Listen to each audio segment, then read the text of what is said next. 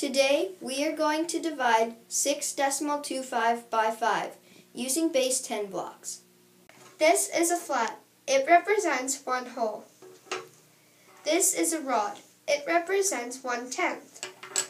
And this is a unit. It represents 1/100th. Now we have to make 5 equal groups out of 6.25.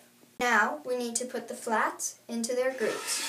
1, 2, 3, 4, 5.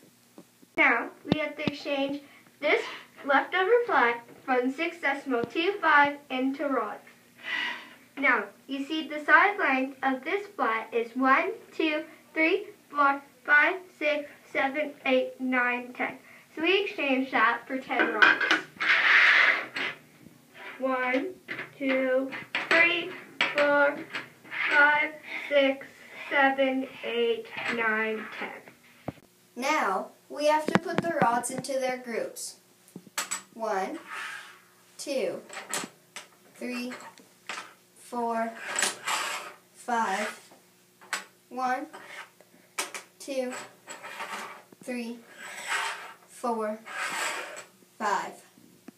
Now we have to exchange the decimal 2 from 6.25 with units. 1 rod equals 10 units, and another rod equals another 10 units. Now we need to put the units into their groups. 1, 2, 3, 4, 5. 1, 2, 3, 4, 5.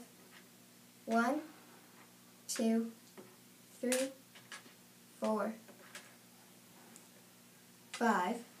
1, 2, 3, 4, 5. Now we'll add in the 5 units from 6.25.